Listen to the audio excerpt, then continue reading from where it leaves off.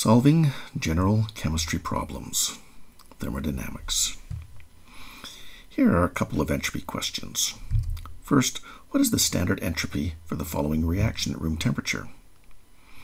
Well, the answer is minus 44.4 joules per Kelvin mole. Well, then what about this one? Same question, or is it the same reaction? Well, sort of. Is the answer any different? Well, it is different. The standard entropy change for this reaction as written here is twice that for the previous, minus 88.8 joules per Kelvin mole. Is this obvious to you? Let's look a little deeper into entropy and why we can have an absolute entropy when we are not able to do so for enthalpy. One of the challenges in thermodynamics is defining zero. The big challenge lies with internal energy and, by extension, enthalpy. What is the internal energy of a water molecule? There's energy in its vibrational and rotational motion, to be sure. There's potential energy in the interaction between the nuclei and electrons. But the atomic nuclei themselves contain internal energy. The oxygen atom has 8 protons and 8 neutrons that are held together by the strong nuclear force. A tremendous amount of energy is contained therein. But also the nucleons themselves, the protons and neutrons. Each consists of 3 quarks held together by the strong nuclear force. This is an even greater amount of energy, and those quarks and the leptons, the electrons, can be created out of the vacuum of free space with an additional tremendous amount of energy. If we were to attempt to add that all up, the internal energy would be enormous. As chemists, we are interested in energy changes in chemical reactions. Those kinds of energies, compared to these total energies, would be vanishingly small. We would always be subtracting huge numbers from each other, looking for significance out in the umpteenth decimal place. For enthalpy, a different, though arbitrary, zero needs to be chosen, and scientists have all agreed to assign that 0 point to that of the elements in their standard states at a given temperature. Changes in energy on this scale fit nicely with chemical reaction energies, and thermodynamics becomes a mathematically manageable discipline. Entropy, however, is different. Entropy is not energy, it is the dispersal or distribution of energy. And as such, we are able to find a convenient and absolute zero for entropy. This is the third law of thermodynamics. At 0 Kelvin, any material can be seen to be crystallized into a perfect crystal with no defects. This is the absolute lowest distribution of energy possible for that substance, and its entropy is 0.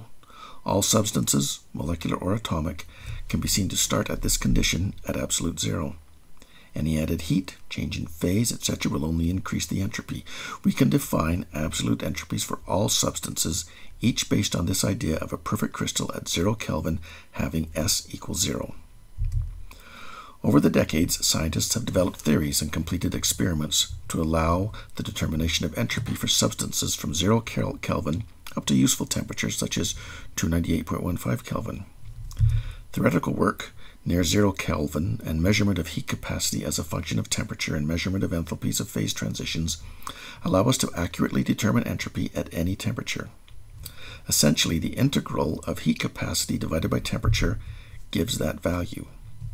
We find these results in thermodynamic tables. They are used like enthalpy of formation data, products minus reactants. Here is how this kind of data can be used in problems like the ones at the beginning.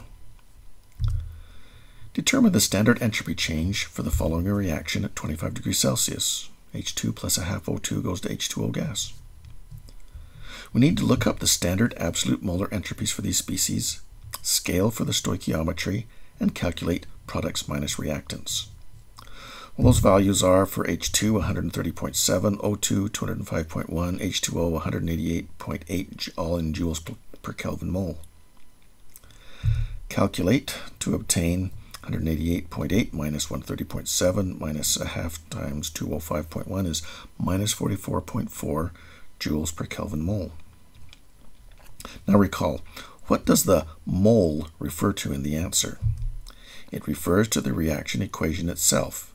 When the equation, as written, occurs mole times, then 44.4 joules per Kelvin of entropy are lost.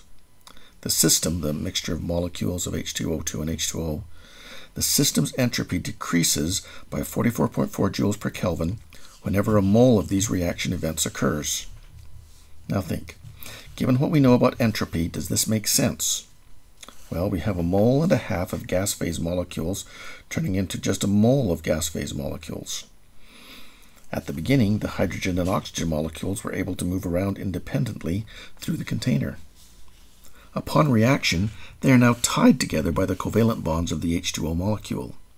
Energy cannot be distributed as widely as before because of this change. It makes sense for the entropy to decrease.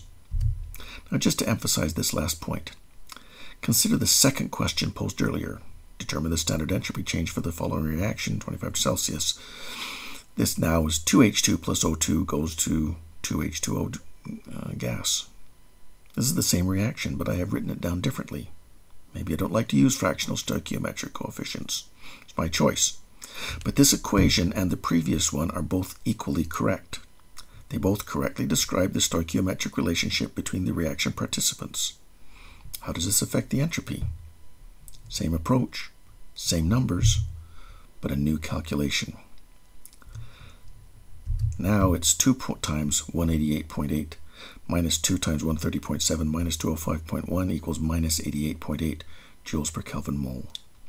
This means that whenever the reaction, as written, occurs mole times, then the system's entropy decreases by 88.8 joules per Kelvin.